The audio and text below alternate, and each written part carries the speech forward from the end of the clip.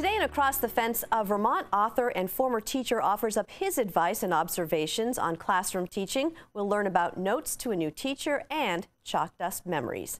Good afternoon and thanks for joining us. I'm Judy Simpson. Our guest this afternoon is a former high school science and journalism teacher. He spent most of his teaching career in the greater Boston area and was in teacher training programs at Harvard and Stanford. He now lives in Walden, Vermont, where he's a writer and an author. And he was with us back in 2004 to discuss his book on Howard Dean's campaign. It is a pleasure to welcome Dunnan. Thanks for being with us. Nice to be here. And we should mention right off the bat that you taught at the high school I went to for 2 years. And I remember you. Which is crazy. Well, I guess it's no surprise that you're a teacher. I mean, you moved around a lot. Your father was a teacher? He was a superintendent most of my growing up, and he would create enough difficulty in whatever community he moved into that after 5 years it was time to move on and be a change agent someplace else. And so you have other siblings who are teach? I have two brothers, both of whom went into education and were administrators ultimately. And so tell me about your education and some of the different places that it took you.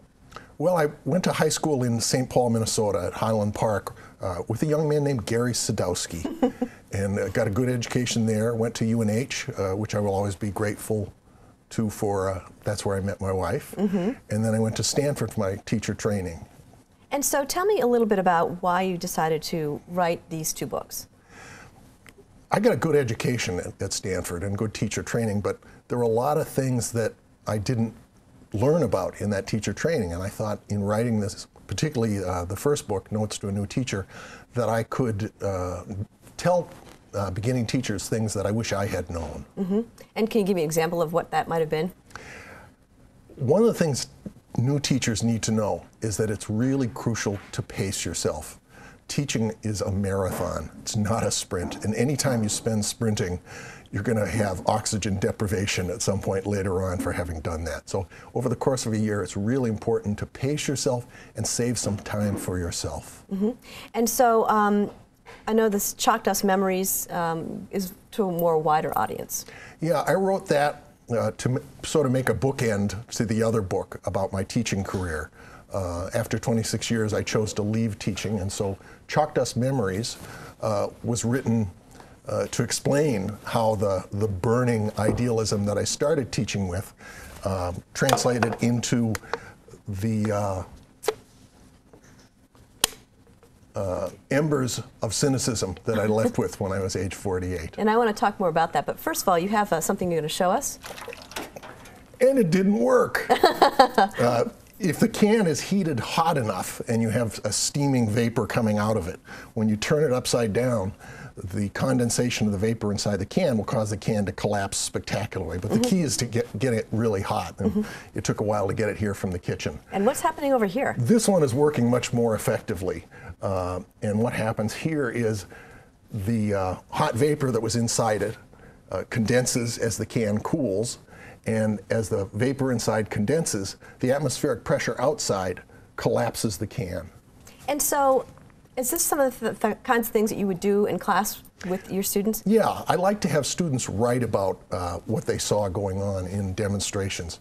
And they would write, for example, about their observations of what they saw with the can collapsing, and then they'd read them aloud and go back and rewrite them. And then once we'd done that to a point where everybody was satisfied, then I'd ask them to try and write an explanation for what they thought was going on at the invisible molecular level. And through that, they could gain ownership of a lot of really key concepts that otherwise would just be gibberish. And so you worked with some interesting people that helped shape your teaching, and one of them was a legendary college basketball coach. Tell us about that. John Wooden was probably the best men's college basketball coach ever. And not coincidentally, he was a wonderful human being. He had an outstanding player, Bill Walton, who may have been the best college basketball player ever. And one season, when they were starting the season returning as national championship, Walton came to Coach Wooden and said that in spite of the rules, he really wanted to wear his hair long, and that was really important to him. And Wooden said, well, you know, I really respect your choice to do that and the strength of your conviction in doing that. And he said, and I want to wish you good luck, and it was great having you with the program. And the next day, a newly shorn Bill Walton came back and begged to be in the program. it's really important for teachers to try and anticipate what the impact of the discipline that they administer is going to be on someone. A second person that I got to talk to that was really neat was the sports writer Bob Ryan of the Boston Globe and a commentator on ESPN. When I was teaching journalism, Ryan came to my class and he treated my students, kids just like you, with respect and as if they were professional colleagues. And the students responded by writing an interview that won the National High School Sports Writing Award in high school journalism. If you treat kids with high expectations and let them know that you believe that they can fulfill them, they will do that more often than not. And then Glenn Seaborg was the first scientist ever to have an element on the periodic table named after him while he was still alive. And I worked with Seaborg to produce materials that were used around the world in high school chemistry classes. As a matter of fact, your tie is sort of an homage to that. It is, very much so. I like to wear a tie periodically. I want to mention that because there's a lot of humor. You've put a lot of footnotes in your book, and there's a lot of humor tied to that. Why did you decide to do that? I think humor is a great coping mechanism, and if you don't have a sense of humor, teaching's going to be awful hard. I think reality is probably going to be awfully hard. And so I tried to put the humor in there to make the book more readable, and the people who've read it so far seem to feel it is very readable. You know, a lot of people think that teachers have it pretty easy. You have the whole summer off, you have vacations at every holiday, but the reality is very different from that. Tell me a little bit about your experience in the public school system. Well, you know, in terms of teachers having it easy, I guess I would probably say bad teachers probably do have it easy. Good teachers and great teachers, the amount of work they can do is limitless. And there's always something more you can do. You can be going in before school starts to work on your bulletin board. You can be staying after to tutor kids. There's always something more to do. And for the teachers who are truly committed, teachers who are truly changing the lives of their students, it's grueling, exhausting. Can you give me some examples of that? I know that you worked obviously at Masco, the high school that I went to. Well, I know that at the end of many school years, particularly when I was teaching journalism, which was really stressful, that I would get to June and just be completely wiped out at the end of school. It would take me a couple weeks to recover after school was over, and then I'd kind of arise from a zombie-like state and return to normalcy. And then I'd spend the rest of the summer trying to prepare myself for September, including physically training to be strong enough. Now, what are some of the problems, do you think, with the school system? And people always say, oh, pointing fingers of blame, but you say that there's a direct correlation to how effective a school can be and how it's funded. You know, there are a lot of things that could change in education, and a real cultural change is necessary in our country. But there's no question that money has an impact in education.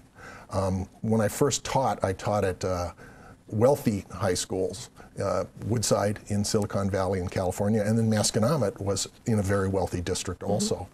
And I also did summer school at Phillips Exeter Academy, a school that has incredible economic resources that dwarfs any public high school.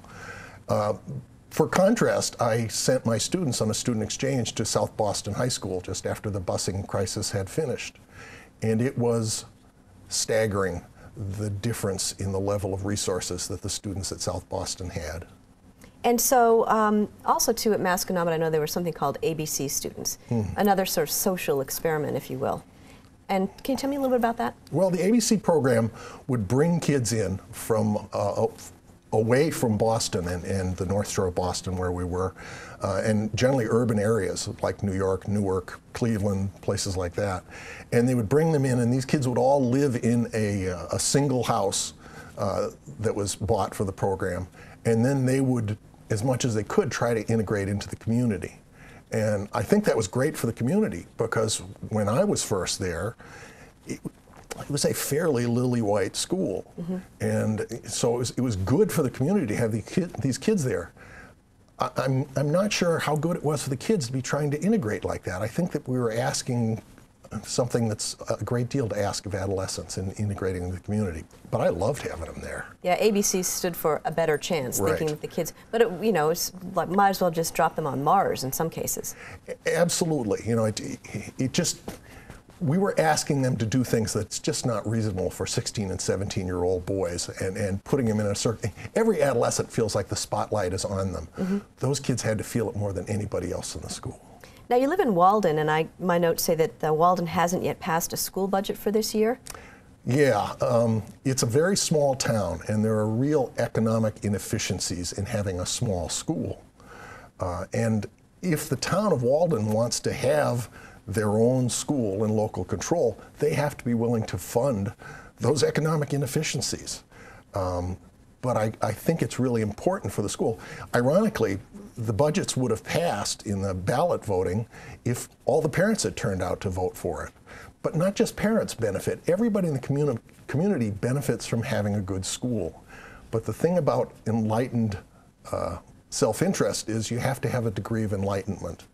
And to that extent, schools need to do a good job in their public relations. Mm-hmm. In some of your chalk dust memories, you take a lot of jabs at some people that you used to work with. You changed their names, but you've really, you know, stirred things up.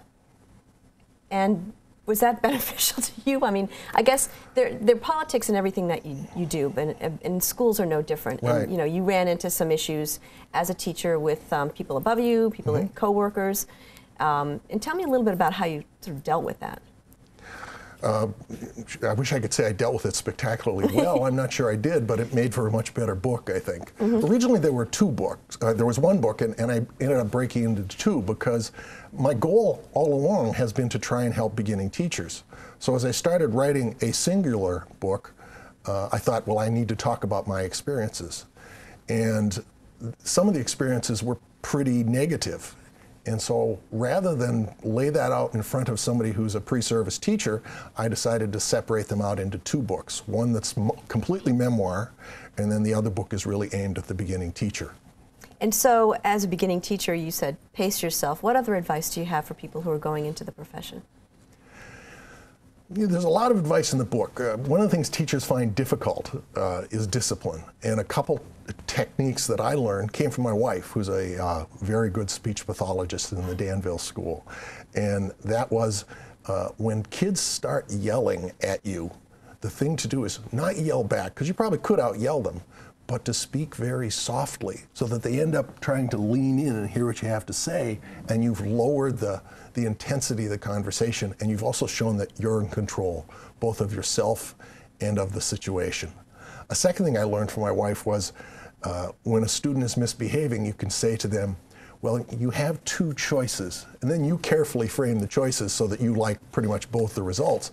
But the student gets the illusion of being in control of the situation because they're making a choice. Do you think that people who are going into education are properly schooled in these kinds of areas to handle these kinds of situations? Because they come up day after day. I mean, you're dealing with how many kids a day? Yeah, 100 or more, yeah. Certainly. I'm not sure there's any perfect training for that. You know, it's like trying to prepare somebody for combat. How can you really do that? But I think the more teachers can be presented with different situations and talk about how to deal with different situations, then the better they might be when they're on their toes. And that's part of what makes teaching so stressful, is there's always going to be something new that you never anticipated. And I put several anecdotes like that in the books. And then you have to try and do what's right. And afterwards, somebody can always say, you know, you really should have done that differently. Yeah, you know, looking back on it, I could have done it differently, but I had to do it on the spot. It's not unlike parenthood.